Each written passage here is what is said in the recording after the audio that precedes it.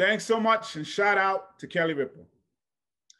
And thank you so much to NAMI-NYC for this award, and thank you for all of the work you do every day to end the stigma surrounding mental health and mental illness while providing critical resources to support all of those who are affected. The truth is, and I've said this many times before, that all of us are impacted by issues of mental health. And pretending otherwise is not only hurtful on an individual level, but also to the broader cause. I've been clear in saying that I've been in therapy for about 5 years now. And when I was elected to this role, I wanted to end the silence and stigma and speak out, to make a space for people who need help to seek it, especially for Black, Brown, and immigrant communities where the stigma is even higher and where societal and cultural barriers make getting help very difficult. In that spirit, I want to ask everyone here, how you holding up? Now, it's a question too easily dismissed with a casual, I'm fine, I'm okay, nothing much, if you're only paying half attention. But now, more than ever, it's a critical question to ask each other, to ask ourselves, and to answer honestly.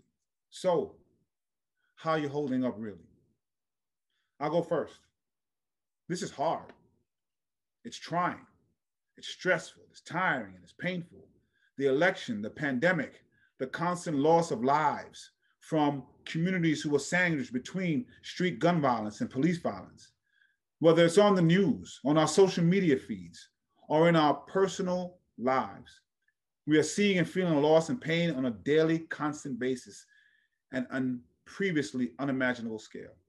The mental and emotional exhaustion of these crises is taking a toll on many of our mental health around the city. It's definitely taking a toll on mine, and we haven't even discussed the election yet.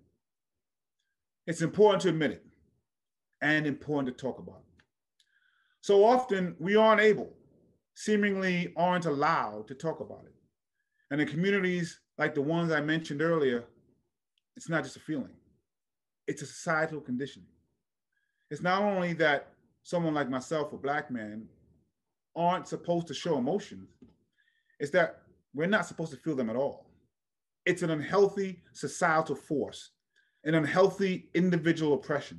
And right now, all of us across all races, gender, age, neighborhood, need to be focusing on what's healthy, physically and mentally. With groups like NAMI-NYC, I want to continue to work to end the silence around mental health and mental illness, and end the disparities in access to mental health services. Thank you so much for this award. And I'm going to end by saying I'm not okay. And it needs to be okay to say that. Peace and blessings to you all. Love and light.